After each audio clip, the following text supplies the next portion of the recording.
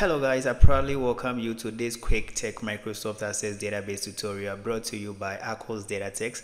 My name is Akos Myla, I'm your instructor. Guys, this is our first video in the year 2025. I welcome you proudly and I'm very much appreciative unto you all for the tremendous support that you have rallied behind this channel, which has really brought about the growth that we are experiencing. Alright, in this video guys, I'm going to share with you one of the useful ways that we can make use of ChatGPT, a modern generative AI tool in Microsoft Access development. With one accord, can we thank all the brains or the guys behind the innovation of generative AI in this contemporary world? What is artificial intelligence or AI? Well, if you ask me, I would say that AI is a technology that is primarily purposed in making computers behave smarter like human beings in several spheres of the world. The productivity and the efficiency that the incorporation of AI tools with the like of Gemini and ChatGPT, the productivity that it actually brings is very much amazing and so remarkable.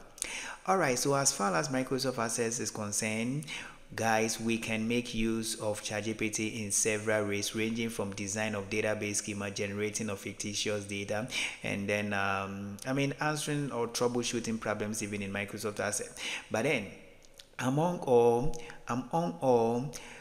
generating VBA programs or VBA algorithm is one of the most useful ways that ChatGPT can help us in our Microsoft Access development.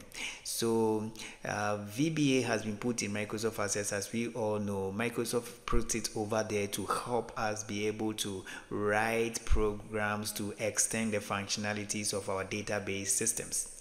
In this video, I'm going to share with you first how I use ChatGPT to obtain a backup algorithm which works like magic. So I will be sharing with you how to go about in also backing up your database using a VBA algorithm from ChatGPT. It is very important, to always back up your Access database, or even when deploying a database system to end users, you need to consider. The practice of backing up your database is very important that you cannot actually afford to take out. What is backup?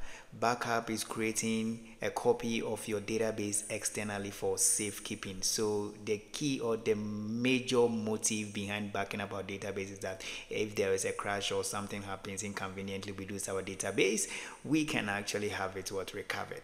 Alright, enough of the introduction, guys. If you have not subscribed to this channel, kindly go ahead to hit the subscribe button, turn on the little bell notification icon, and join us right in our lessons.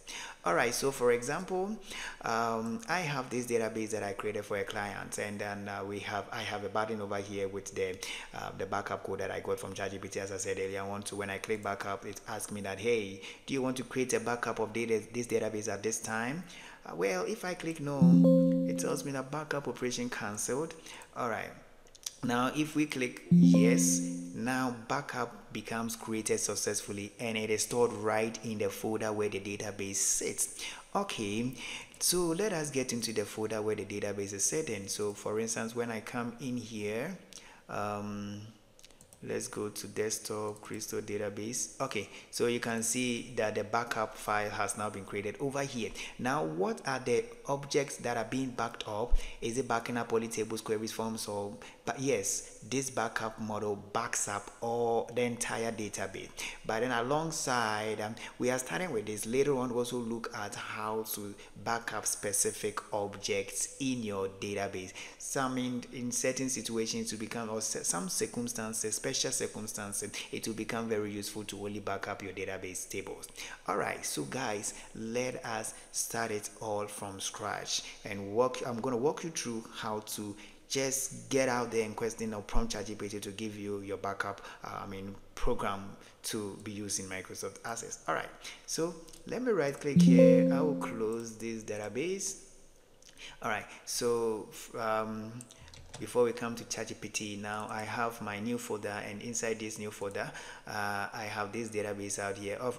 Let me delete this. Now I'll open employee database 2, which is a little database that a tutorial has been recorded on in our channel. So now here, what we are going to do first is that we go to create. We create a blank form. We create a blank form here. So in this blank form, I'll go to design view, the contextual menu. Let us add a button. So I add a button here. Now click cancel, and I will do so let's call this, the inscription or the label should be backup database now. Great.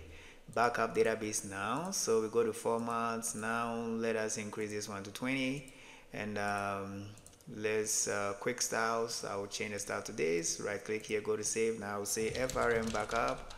All right, so FRM backup is the name of the form. Let's me ensure proper form naming. Let me remove this guy.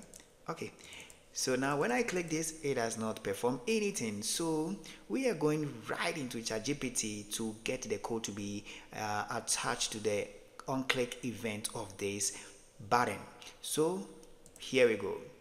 Now here I will say that give me a useful simple. You just remove simple. Give me a useful VBA program to back up my MS Access database and save in the same folder. But first, prompt me whether to continue the backup or not. All right, so now we hit we will come back later on to customize or to obtain a more customized version of this program, but for now let's take to this simpler one. Okay, so here we have our AI or ChatGPT actually writing our code for us here. Okay, so I will go ahead to copy. You can copy over here, but then I don't want the sub backup database to be copied as well, or the start sub and then the end sub to be copied. So what I will do is I will just copy the whole thing from here up to this point. Okay, so once I have it copied, now go back to my database. So here I'll right click on my button, build event. I will select code builder. Okay, so right here in code builder, I will paste my code. All right, so before we execute the code, let's go through some couple of lines to understand how the code is actually working. So here we have prompt the user to confirm backup. So this is a variable declared that we have declared to store the response of the message box. If the response is no, then just tells us that the code just tells us the backup has been cancelled. Now we store additional variables. So we store additional variables also out here. This one store the path, the database name, then the backup is being performed. At the end, we issue a message telling the user the backup is actually successful. All right, guys, so let us remove. We only need to get one end sub here. All right, good. So now we are good to go. I'll close this guy and we open our form. Okay, so when I back up the database, when I click backup, do you want to back up the database? No, operation has been cancelled. Back up the database. If I click yes, now it tells me that backup has been completed successfully. So let us get right into the folder to see if the backup is indeed created. Okay guys, so as you can see, our backup file has been created right here for us. Let us open it to see. So I will go ahead to open it. Great. So guys, now as you can see here, we have our backup.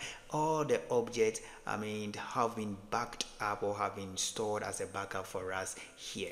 Okay, so now what are some of the ways that we can actually customize this backup model? So one of the things that I usually prefer to do is that we would like the backup the name of the backup file to also have the date and the time that it was actually backed up. So I will say that hey, add to the backup file name, add to the backup file name, date and time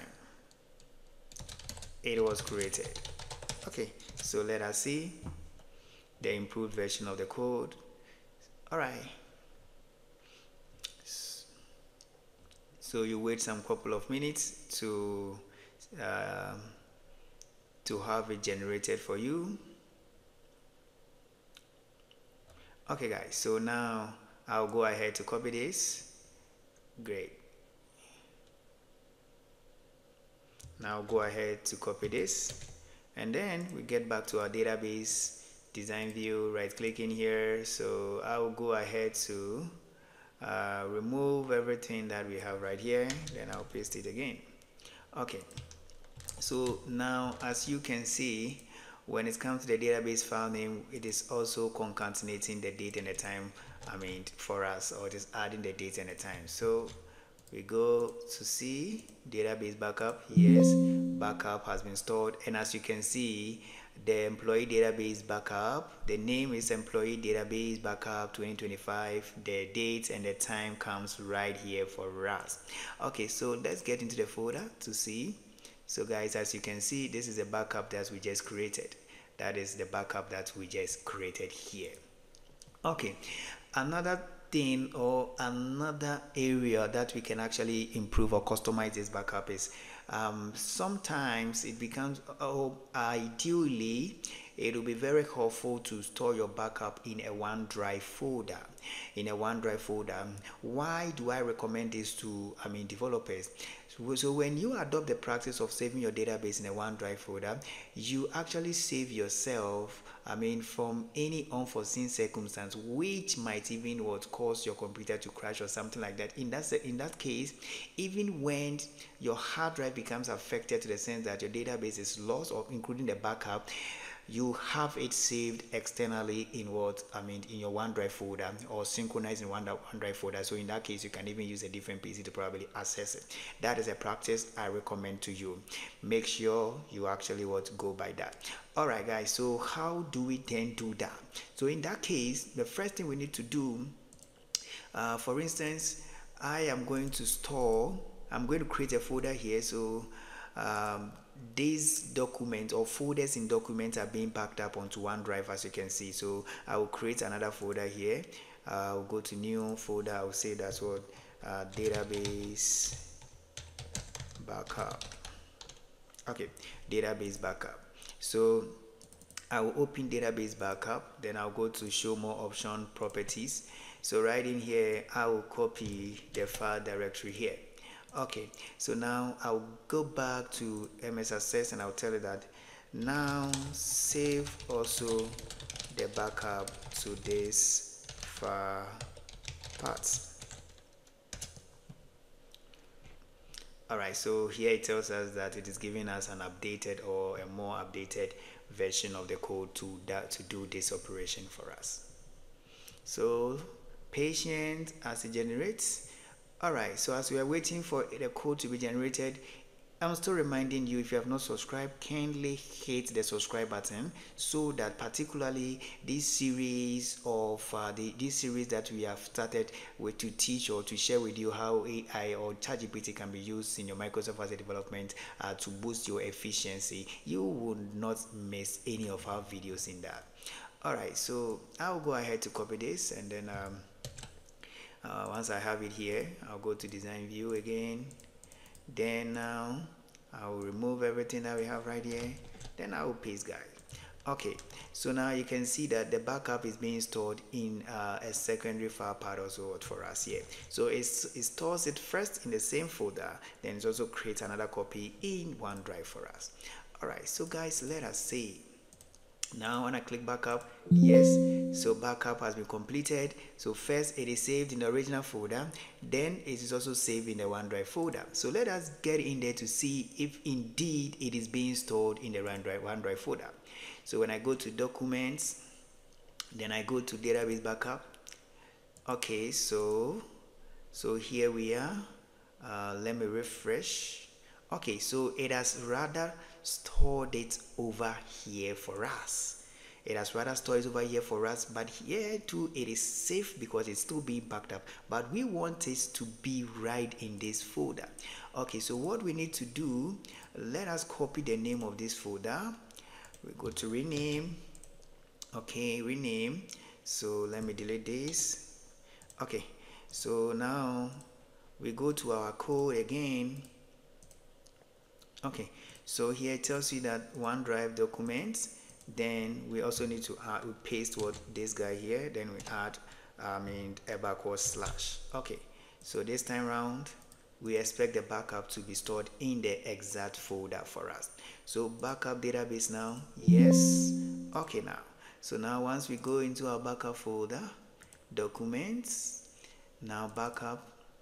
Okay, so guys, now you can see that your database has been stored in that database backup folder, which is being synchronized to OneDrive. So here you have your database is actually in safe one, because now if something happens, your database is still being backed up also into, or you can have a copy of your database in OneDrive. This is very much useful. Okay, another thing that you can also do is that you can also choose to either only back up tables, tables. So we are going to create another backup. So we are going to create another backup, but then that backup algorithm or program should only back up tables for us. So now let me add that here. So I will add that here. I will say click to backup